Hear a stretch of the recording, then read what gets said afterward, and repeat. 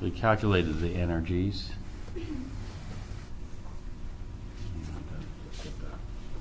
Well, we'll do an example then, since I forgot. We'll look at the calculating the velocity of an ejected electron and figuring out the minimum energy required from the homework.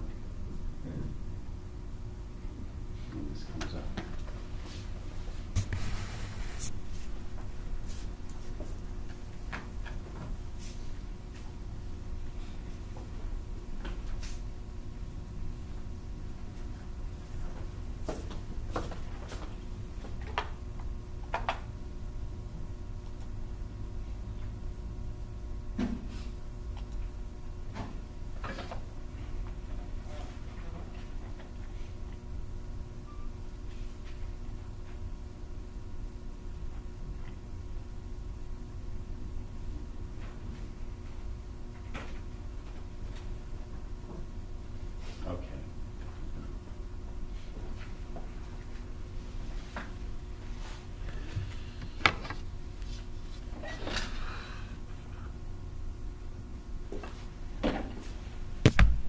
Oops.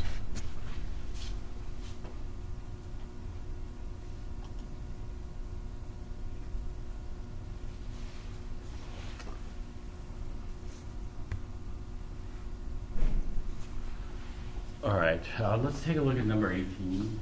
The minimum energy required to cause the photoelectric effect in potassium metal is 3.69 times 10 to the minus 19 joules. 3.69 times 10 to the minus 19 joules means that any energy less than 3.69 times 10 to the minus 19 joules will not, and any energy greater than or equal to will. Will photoelectrons be produced when visible light shines on the surface of potassium? What was the energy range? The energy range was between 1.5 to 3.8 times 10 to the minus 19 joules. So will visible light do it? Yes and no. It depends. Lower energy visible light will not. We'll have to have higher energy visible light. And so what is the higher energy visible light that we're going to need? And so one thing that we like to do is we like to think in terms of the energy, in terms of individual and per mole. And so 3.69 times 10 to the minus 19 joules is in the visible range because it was 1.5 times 10 to the minus 19 joules. Is that correct? To 3.8 times 10 to the minus 19 joules. And so 3.5 is somewhere in here. 3.5. And so up here, yes. Below here, no.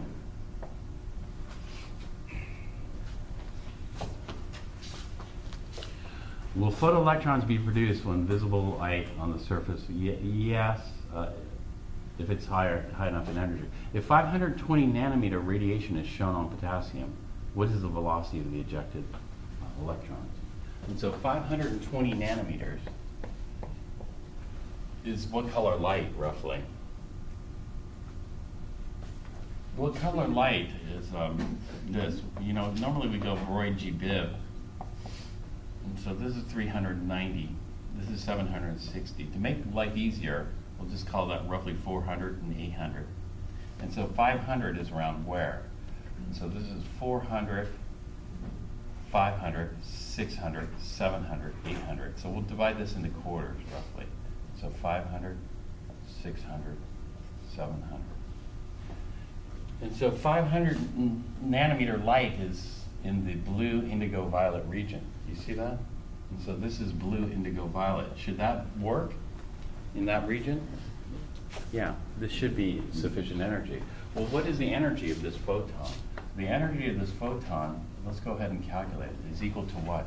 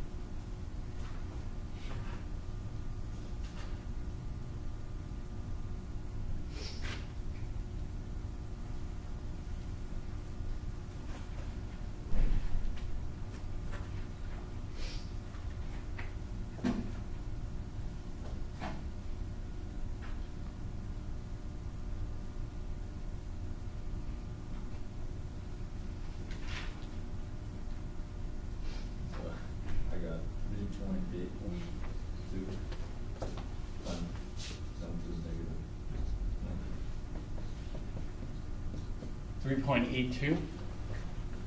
Yes. Okay, times 10 to the negative 19 joules. That's more than enough because we only need 3.69. Right? Oops, make that right. 3.69 times 10 minus 19 joules. About 3. So we have more than enough energy, right? We have excess energy. And so out of this energy here, oops, I didn't want to erase that, but you have it in the thing.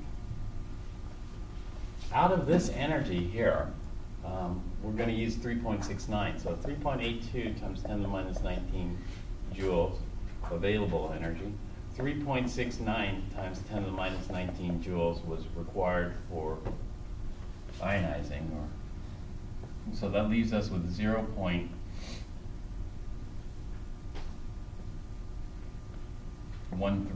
times 10 to the minus 19 joules of excess energy.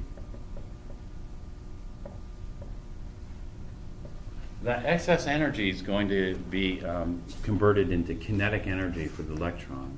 So we're just going to kick the electron off faster. Is that right? Okay.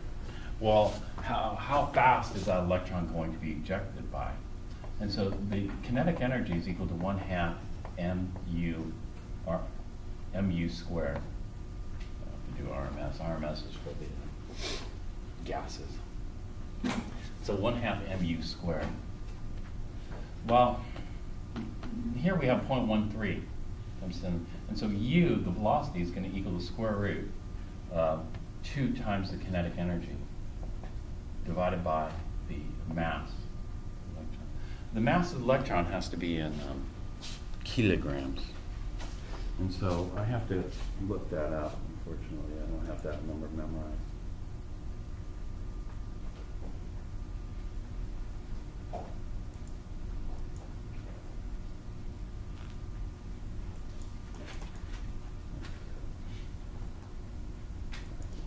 There it goes. Content, so I need to go to the end pages.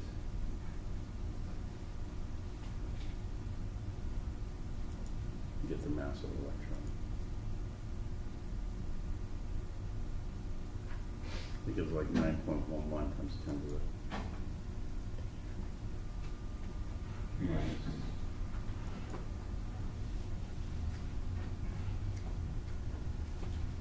9.11 times 10 minus 31 kilograms, or 9.109. All right, so what we do is we'll plug it in. 2 times the kinetic energy, 0.13 times 10 to the minus 19. Now, joules is a kilogram meter squared per second squared, divided by the mass. The mass of the electron is 9.109 times 10 to the minus 31. 1.109 times 10 to the minus 31 kilograms.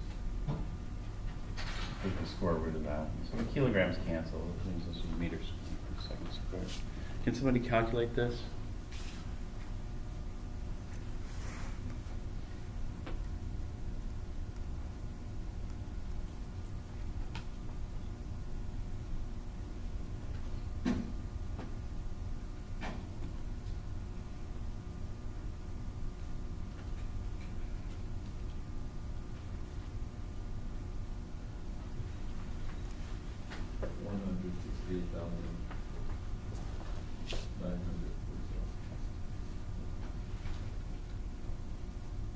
$168,947 meters per second. Wow.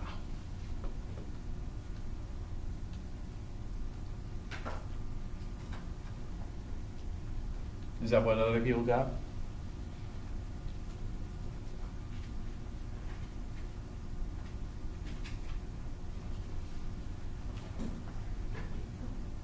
Yeah.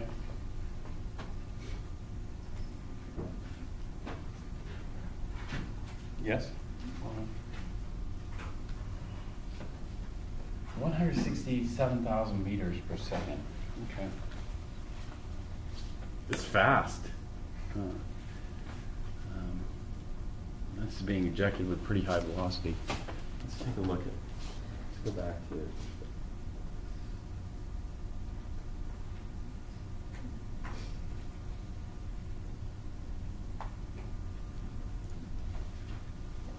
still in prelude.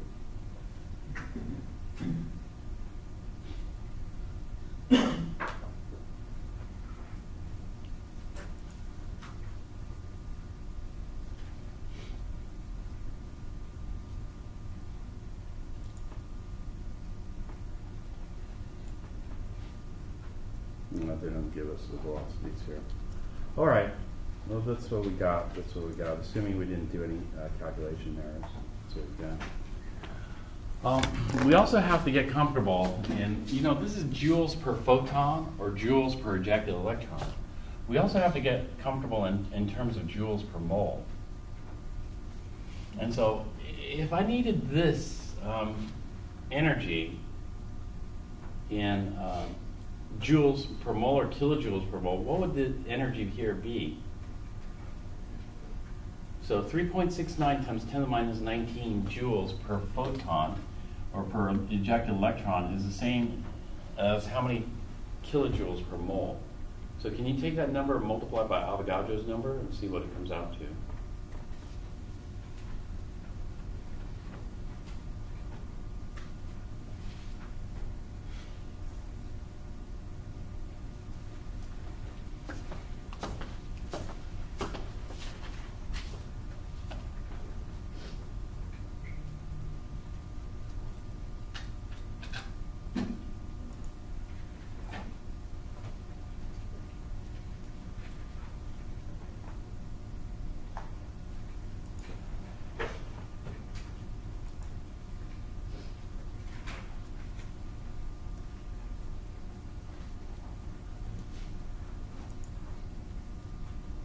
How many kilojoules per mole did you get?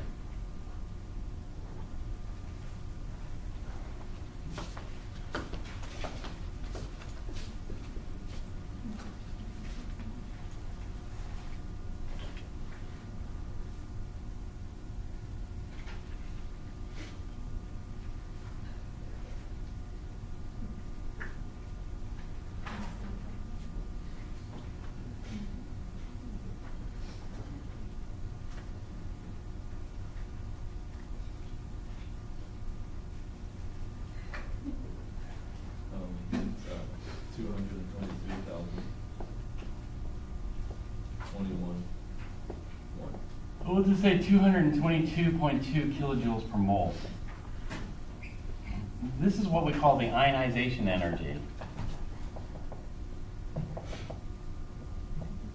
for potassium metal. That's how much energy it takes to ionize, 222 kilojoules. Red light's not enough. Red light had like 157 kilojoules per mole. That wasn't enough to ionize this. Well, we're going to do one more application because dealing with these energies can be tricky sometimes. And so let's take a look at how much energy it takes to break a bond. This is from chapter 10. To break a carbon-carbon single bond costs 347 kilojoules per mole. Carbon-carbon single bonds occur in DNA. So let me ask you something like this.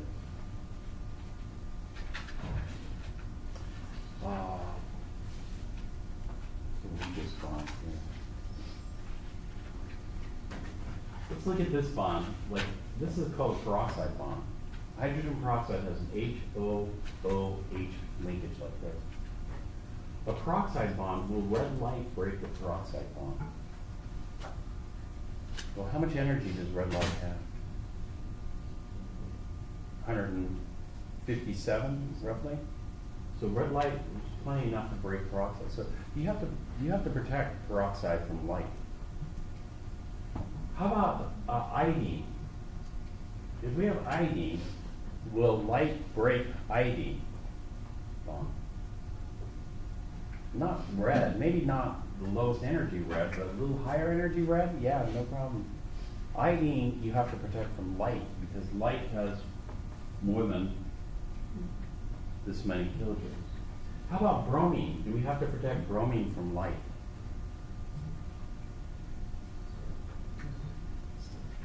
Well, what's violet light? What's the energy for violet?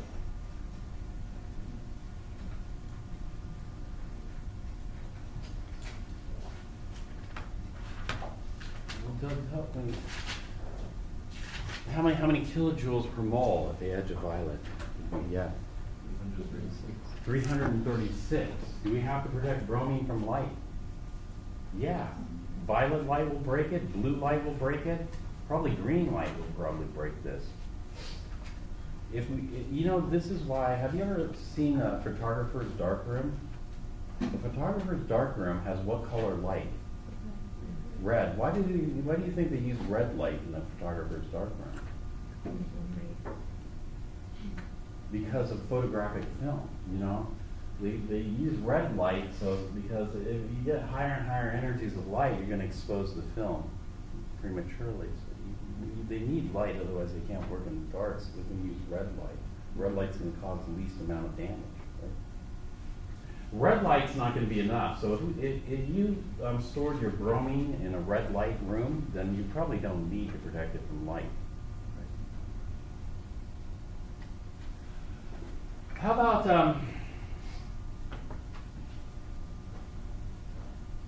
carbon-carbon bonds? Carbon-carbon bonds are found in your DNA.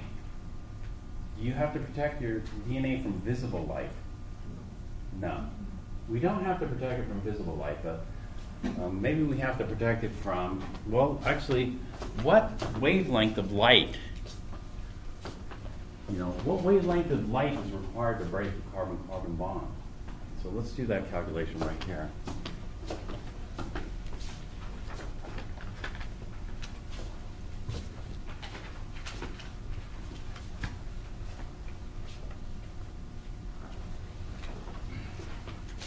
So what lambda is required to break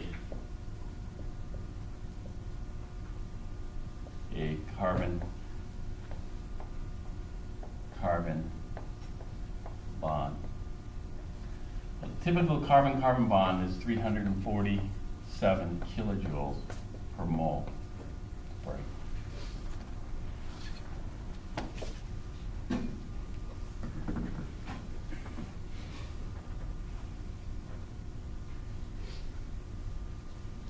So what a lot of people do is this.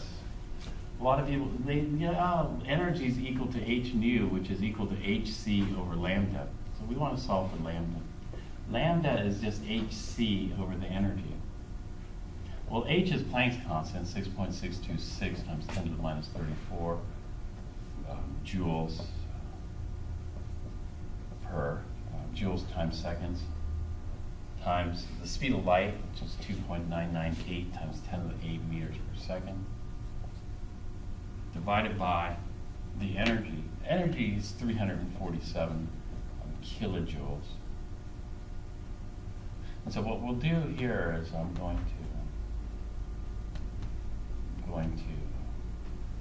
convert this into joules.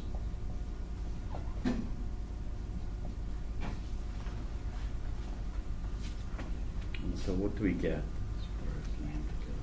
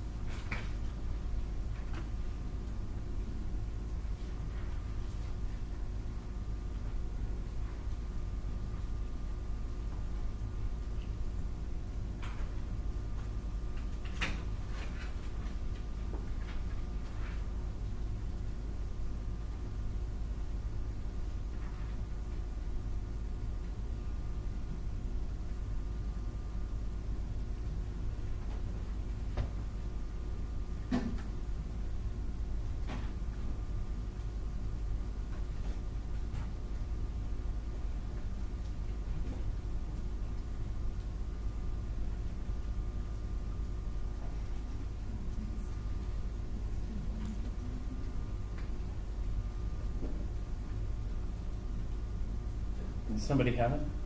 5.719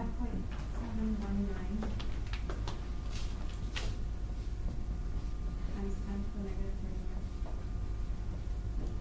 31. The units would be meters. Everything should cancel out. And so what kind of light is that? So let's go back and look.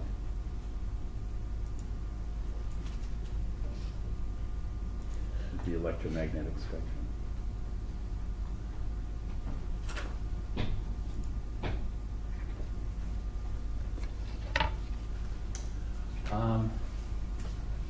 So times 10 to the negative 31 meters. Well, kind of gamma rays then around 10 to the minus 16 meters. And so 10 to the minus 31 would be way out here. What kind of light is that? 10 to the minus 31 meters. Would be, would that just be a super gamma ray? Cosmic ray? Super gamma ray? No. That would be kind of the end of the world photon. That's what it would be. The end of the world photon. Because that photon packed so much punch. Be the end. Actually, I made a mistake here.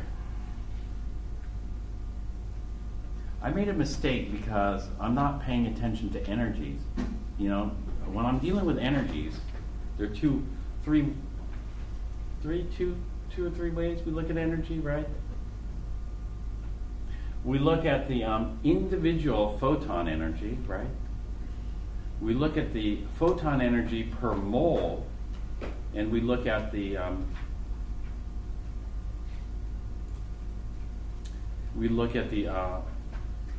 total energy based on how many photons we have, like joules per second, 100 joules per second. I'm asking an awful lot for this photon. You know what I'm asking this photon to do? I call this the end of the world photon because this photon is expected to do a lot. This photon, think about this. You have one super photon. This one super photon, you're going to have a mole of carbon-carbon bonds, 6.022 times 10 to the 23rd carbon bonds. And so what you want is you want this one super photon to annihilate one mole of carbon-carbon bonds, which is 6.022 times 10 to the 23rd. And so there's this one photon doing all that. Well, it turns out it doesn't work like that. This is one, I guess you can't even call it one megaphoton. And mega is even too light because this one megaphoton to break 6.022 times 10 to the 23rd bonds. This is just not going to happen. And so light doesn't work this way. What happens is this. To break one bond requires one photon. We call this quantum stoichiometry.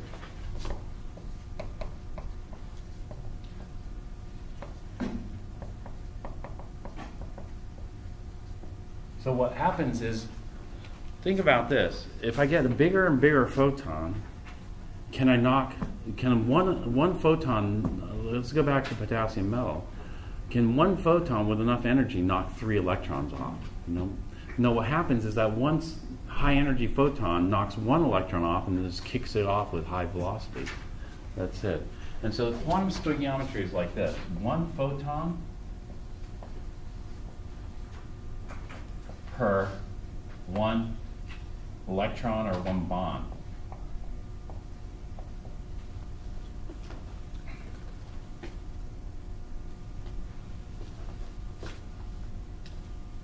Or one photon, and this bond broken, per one electron ejected. And so you can't have one photon knock 2 electrons off. It doesn't work that way. And so in your book, in the homework, it says, maybe somebody can kill, like they have this old expression, kill 2 birds with 1 stone, But in quantum, you can't. It's just 1 for 1. And so this is wrong, What's wrong is this. this is kilojoules per mole photon. I have to redo this problem. I have to redo this by thinking in terms of joules per bond. And so how much energy is this, not per mole of bonds, but how much energy is this joules per bond? And so what would I have to do? Well, if I have a mole of bonds, there's a mole is 6.022 times 10 to the 23rd, so I got to divide this by Avogadro's number. And so doing that, we get 347 divided by 6.022 times 10 to the 23rd. Is 5.76. That's kilojoules, so I'm going to go joules times 1,000. So 5.76 times 10 to the negative 19 joules per bond. So I need 5.762 times 10 to the minus 19 joules per bond. Well, visible light's not enough because, the highest energy visible light was violet, and that only had 3.8, right? Well, we already knew that because the highest energy visible light was violet, and that had less than this in terms of kilojoules per mole. So we have to get comfortable in thinking in energy in different ways here. And so what kind of light is this? Well, this is I'm going to redo this. Let's just redo this. Energy is equal to h nu, which is equal to hc over lambda. So let's go ahead and plug it in here. This is going to be 6.626 times 10 to the minus 34 joules times seconds, and then 2.998 times 10 to the 8 meters per second divided by lambda, which is going to be 5 points. Well, actually, lambda is what we're solving for. Sorry. Lambda is equal to this, hc over the energy. So let's go ahead and plug it in. And what do we get?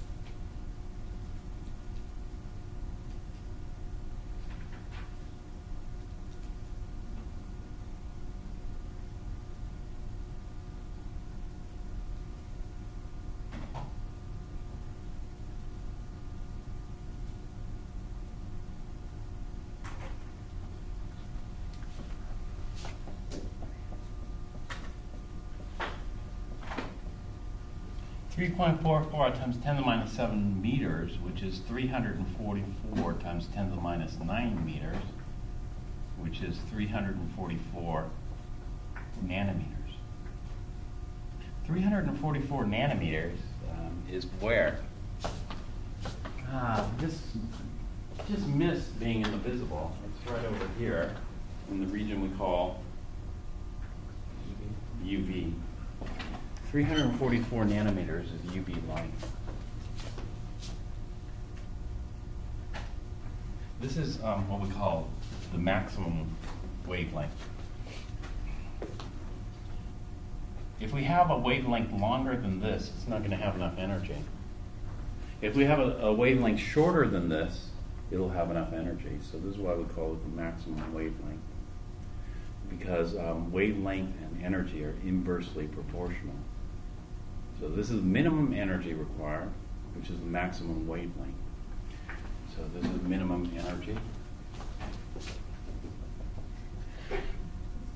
And therefore, that's going to give us the maximum wavelength.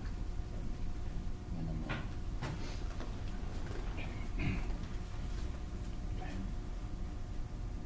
And so UV is dangerous for carbon-carbon bonds. We're mostly, organic chemicals. We're mostly carbon bonds. And so UV can be terribly damaging. Fortunately, there are enzymes in your body to repair the damage because UV cleaves your DNA quite a lot during a normal day. Cleaving meaning break the bonds. Okay, so this is the nature of light. The nature of light we understand in terms of energy, wavelength, frequency. In terms of energy, it's a little bit complicated because of the different ways we think about energy. You know, individual photon, moles of photon, photons per second, this kind of stuff, cumulative. All right, let's go back to this now. All right, so that's okay. We understand that, but still, you know, we expect a black body radiation from anything that has electrons that we can excite. So the sun, there's a lot of electrons there. They can be excited to different energies. And so we can think of making light bulbs out of bizarre materials. For example, we can think about making a light bulb out of hydrogen gas. So can you make a light bulb out of hydrogen gas?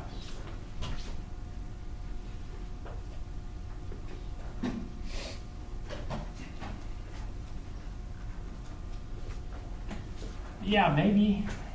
So let's have a tube of hydrogen here, each tube. Yeah. And then how can you excite the hydrogen gas? Well, what you can do is you put an electrical power source. Does hydrogen gas conduct electricity? Hydrogen gas does not conduct electricity. It's not even charged, right? But what can happen is, you know, if this voltage gets high enough, like thousands of volts, 5,000 volts, what happens is there's some cosmic radiation and there's a chain of events that happens. And so as the hydrogen gets more and more energy, is put into the hydrogen, eventually what's going to happen is we're going to go from H2 to H atoms. Bond breaks. How much energy? 400, over 400 kilojoules. Mole to break a bond. The bond breaks. As you continue exciting this with energy here, then what we should be able to do is hydrogen consists of one proton and one electron. We should be able to excite this electron, you know, to different energies. And so that electron we should be able to excite, you know, Like this. We should have a continuum. So if we excite it a little bit, then it'll be IR. In other words, hydrogen should act as a black body. it should act as a black body because that electron, you know, and there are different ways you can think of it. One way it might be orbiting like this, and so then originally people were thinking of electrons orbiting around the nucleus. And so if you have a higher energy orbit, that just means it's a little farther out and moving faster, right? And so In terms of an orbit, we should be able to get a continuum of orbits because we just give it a little bit more kick and a little bit more kick. And so what we can do is we should be able to excite it to any orbit here. So we'll just say it's in this orbit now. And then if I want to excite it a lot more, I could excite it to this orbit here, or any orbit in between. So what I should see is a continuum of possible orbits. And that's what they thought in classical physics, is, you know, you could just have a continuum of orbits because we should just be able to excite the electron a little bit or a lot. It doesn't matter, right? And therefore, a hydrogen atom should act as a black body.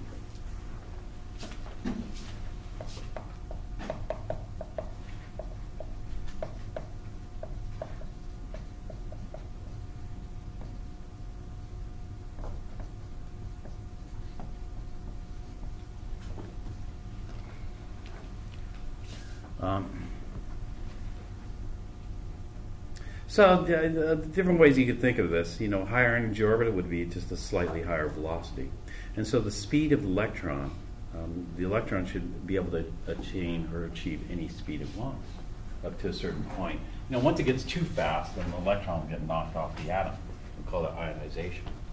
But as long as it's below that, it should stay on the atom. Now, oops, I'm out of time, sorry. Was